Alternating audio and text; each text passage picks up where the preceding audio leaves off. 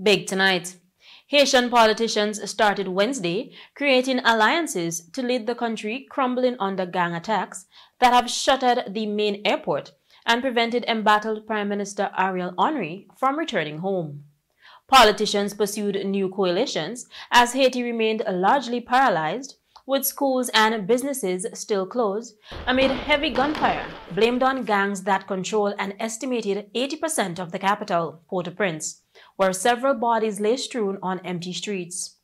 The country's two biggest prisons were also raided, with more than 4,000 inmates released over the weekend. One new political alliance involves former rebel leader Guy Philippe and ex-presidential candidate and Senator Moise Jean-Charles, who told Radio Caribe on Wednesday that they signed a deal to form a three-person council to lead Haiti. Philippe, a key figure in the 2004 rebellion that ousted former President Jean-Bertrand Aristide, was repatriated to Haiti in November and has been calling for Henry's resignation.